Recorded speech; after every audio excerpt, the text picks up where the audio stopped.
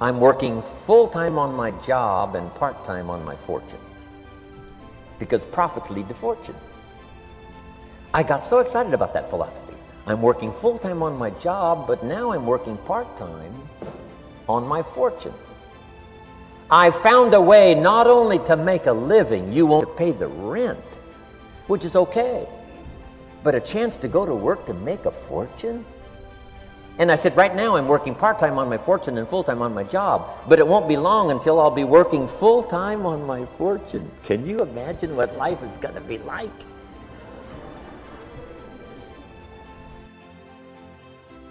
Now, here was my first goal when I started, and that was part-time. I wanted to equal on my profits part-time what I was earning on my full-time job. This is called the magic of part-time. It is so thrilling for people to start working the business part-time, because now you can work on profits, and it doesn't take very long.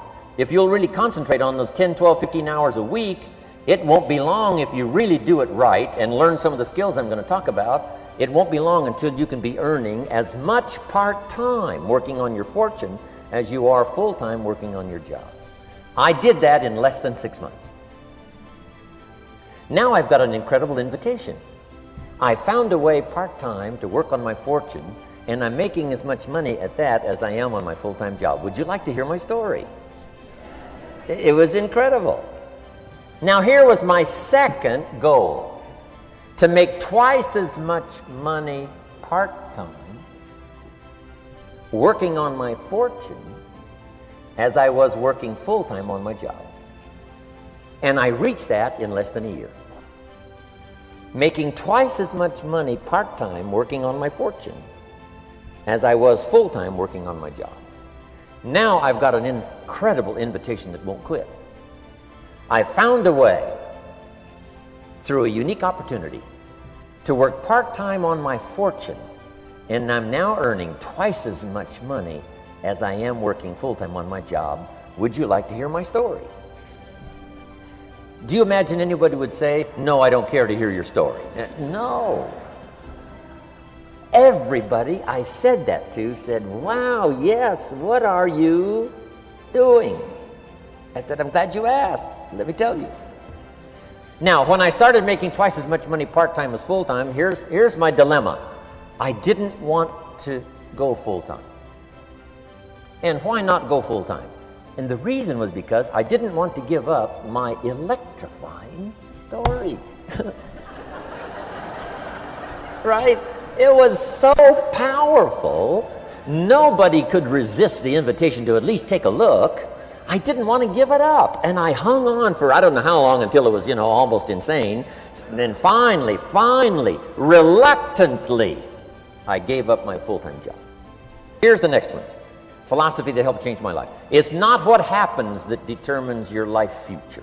It's not what happens that determines your life future. It's what you do about what happens. All of us are in like a little sailboat. And it's not the blowing of the wind that determines your destination, it's the set of the sail. So jot this phrase down, it's one of the best to understand. Kids need to understand it. The same wind blows on us all. The same wind blows on us all. The wind of disaster, the wind of opportunity, the wind of change. The wind when it's upside down, the wind when it's favorable and unfavorable. The same wind blows on us all. The economic wind, the social wind, the political wind. The same wind blows on everybody. The difference in where you arrive in 1 year, 3 years, 5 years, the difference in arrival is not the blowing of the wind, but the set of the sail. And that's what learning is all about, to set a better sail this year than last year. To set a better sail. The first 6 years of my economic life, I wound up broke. Second 6 years, I wound up rich. You say, well, the Democrats must have finally gotten power. No.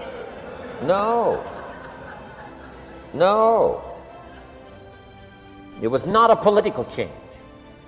Here's what changed the second 6 years of my economic life.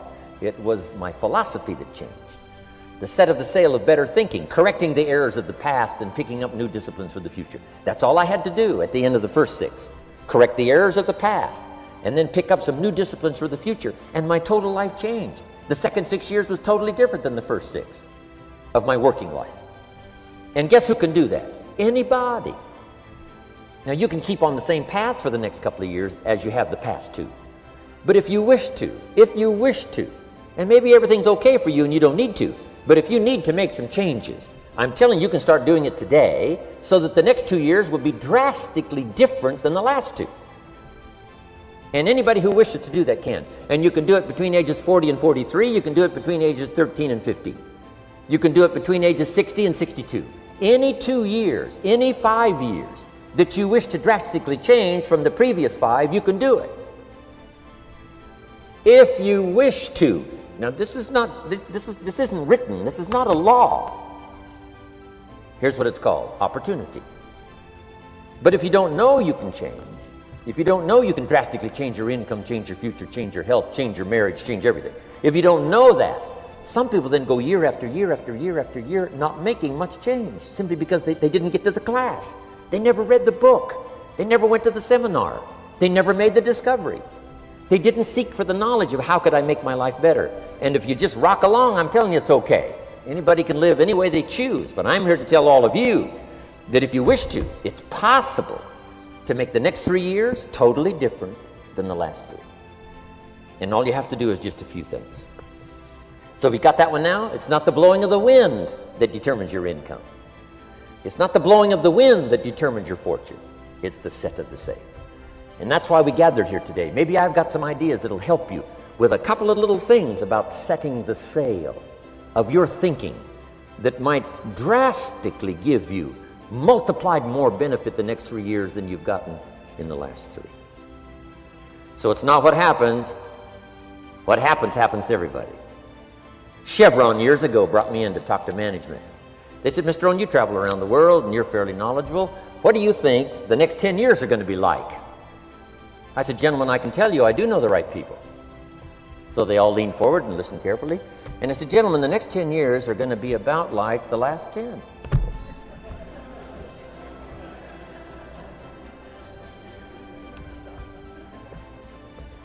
The next season after fall is, well, I promise you that's not going to change. After day comes night. I promise you that's not going to change.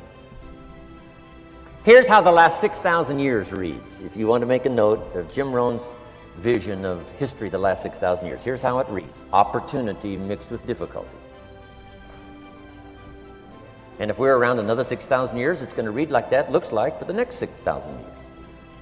Opportunity mixed with difficulty. Now, sometimes there seems to be more opportunity than difficulty, and then sometimes there seems to be more difficulty than opportunity, but the mix isn't going to change. After expansion comes recession. But after recession comes expansion. Not to think so, see, is naive. And once you've got just a little of this stuff settled, then you know exactly what to do. You know exactly what to anticipate, so you can be ready. Now, here's the next one, and I heard it in my invitation. Here's what it says: for things to change, you have to change. I was hoping the government would change, and taxes would change, and economics would change, and my boss would change and be more generous. I wished for everything to change, and my teacher said, no, Mr. Rohn, for things to change for you, you have to change. Don't wish it was easier, wish you were better. Once I understood this, this altered the course of my life. Don't wish it was easier, wish you were better. And here's the big one. Don't wish for less problems, wish for more skills. You don't need less problems. You simply need more skills. Don't wish for less challenge, wish for more wisdom. Accept the challenge, because you can't grow without a challenge. You can't get rich without a challenge. You can't fly without gravity. You have to understand the challenge. But that's the key, is to now develop wisdom to overcome the challenge. Don't wish for less challenge, but more wisdom. And then here's one more philosophy that helped change my life forever. You can do the most remarkable things no matter what happens. Humans can do the most remarkable things no matter what happens. Philosophies that changed my life. Here's one of the big philosophies I learned in network marketing. It's called the law of averages. If you do something often enough, baseball we call it batting average. If you talk to 10 people, one says yes. Now the ratio has begun. 1 out of 10. Talk to 10, get 1. Here's something interesting about the law of averages. Once it starts, it tends to continue. This is colossal information. Once a ratio starts, it tends to continue.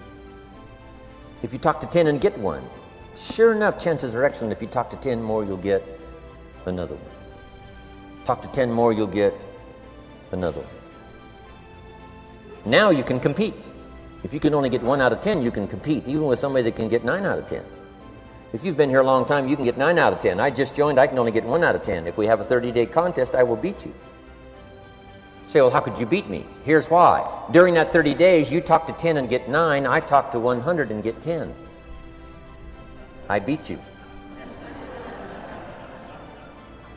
Isn't that clever?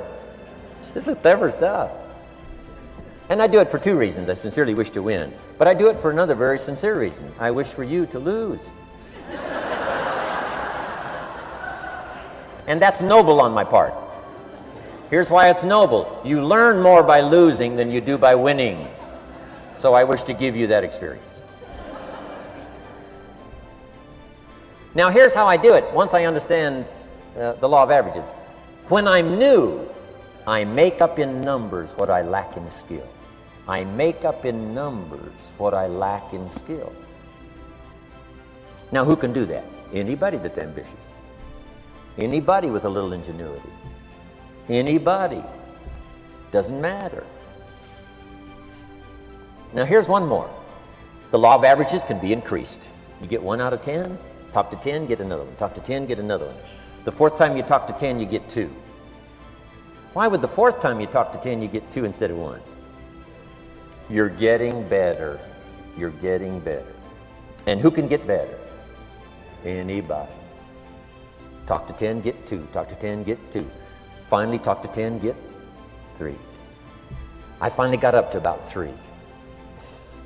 Now, it takes more than a genius to go past like 3 or 4. But 3 will do. If you bat 300 in baseball, they pay you $4 million a year, which means you're out 7 times out of 10. 7 times out of 10, out. Make $4 million a year. Are you ready for that? So, this works so well now in your business. Just jot the phrase down. You don't have to bat 1,000. You don't have to bat 1,000 to make big money. 1 out of 10 is fine. 2 out of 10 is terrific. 3 out of 10 is fabulous. Some particular incredible genius might get 4 out of 10. But 3 out of 10 is sufficient to make you rich beyond your wildest imagination. This is how I went after my friends, neighbors, and relatives when I first started recruiting. I said, look, I've got a new business and I'm getting about 3 out of 10 to join. And I don't mind you, just come to the meeting and be one of the 7.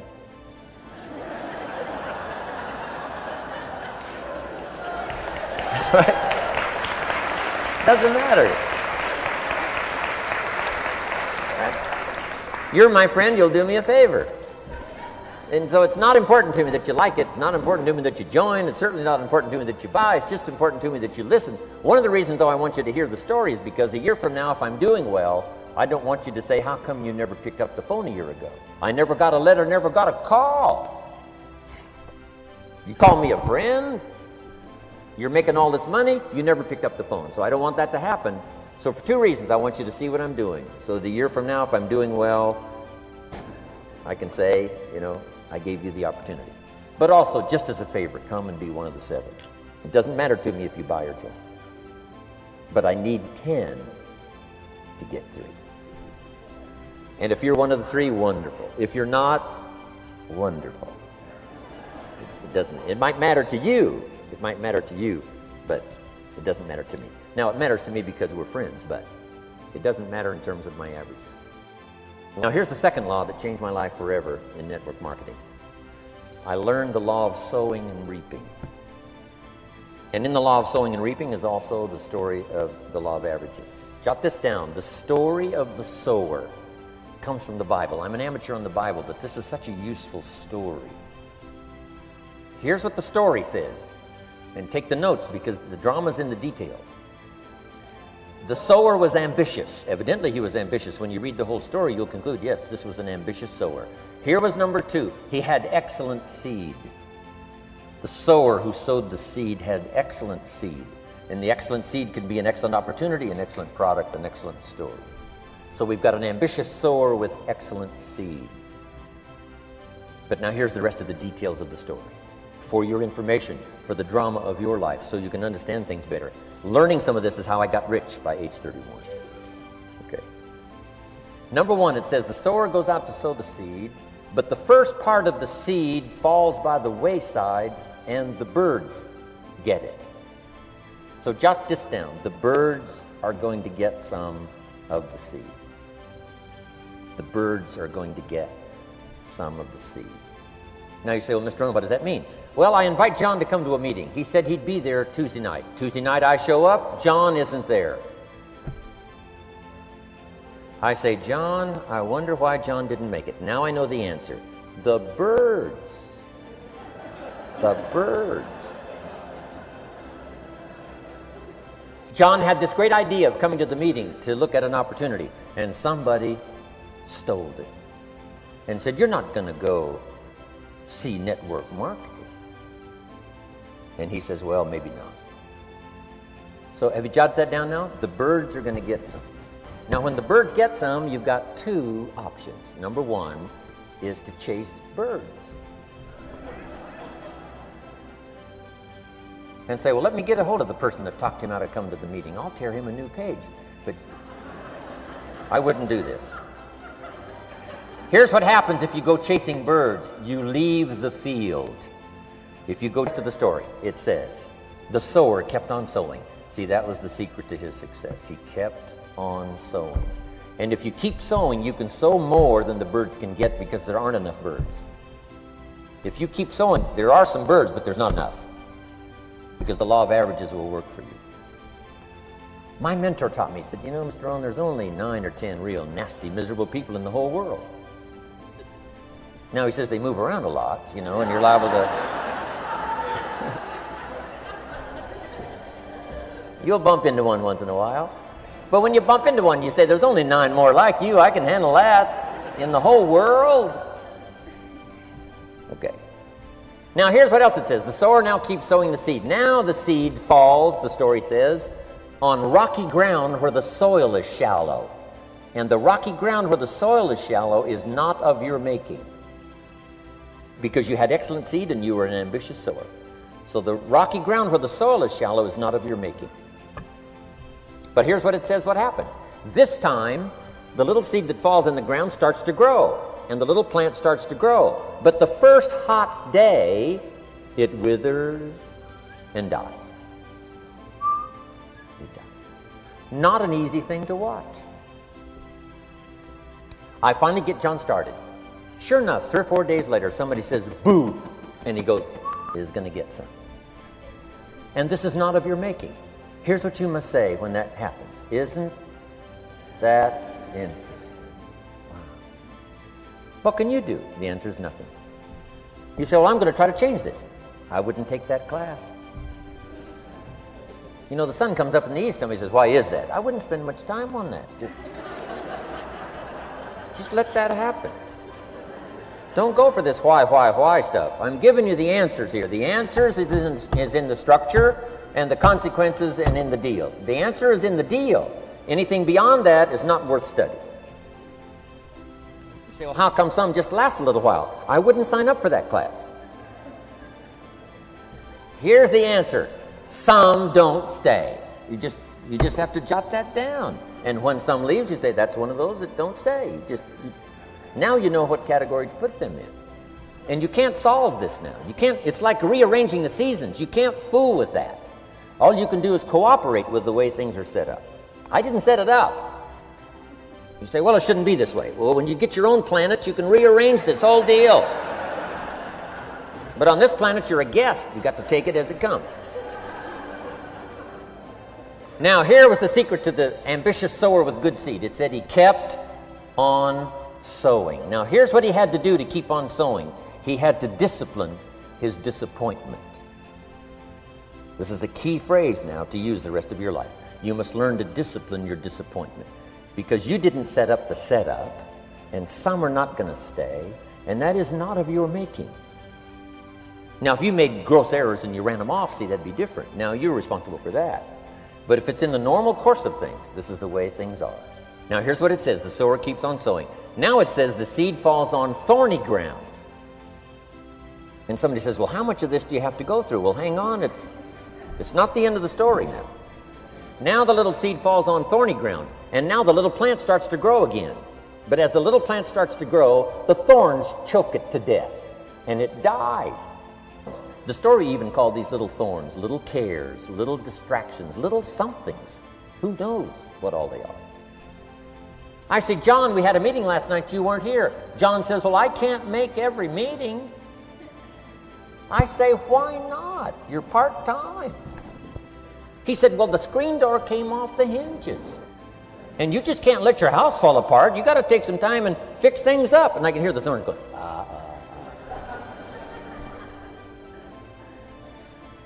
He says some extra trash had piled up in the garage. You can't let mountains of trash take over. You got to keep your trash hauled out. People who let little things cheat them out of big opportunities. People who let little things cheat them out of big opportunities. And you feel almost helpless. What could I do about that? And that's nothing. And you say, well, why is this? I'm asking you not to sign up for that class. Don't sign up for these why is this class. But now here's the good news. Let's read the rest of the story now quickly. The sower now what? Keeps on sowing the seed. Keeps on sharing the story. Keeps on giving an invitation. Yes, the invitation can be more powerful for me as it was 1 year later than it was the first month. Because now I'm saying I'm making twice as much money part-time as I'm making on my full-time job. Yes, the story can be more powerful, but the law of average is still going to work. But now here's what the story said. Finally, the seed falls on good ground. Finally, the seed falls on good ground. Now put this in parentheses. It always will, if you keep sowing. If you share a good idea long enough, it will fall on good people. The good ground did 100%. You say, well, why the difference in numbers? I wouldn't sign up for that class. Come on. Have I said that often enough now? Don't register for that class. It's just the way it is. Now, I tried to get the 30s to do 60. Found out it was more than I could handle. I used to say, I'll make them successful if it kills me. I almost died. No, you can't do that. Here's what you do. Let the 30s do 30 to the best of their ability and keep doing 30, because that's how they build their lifestyle and get what they want out of life. And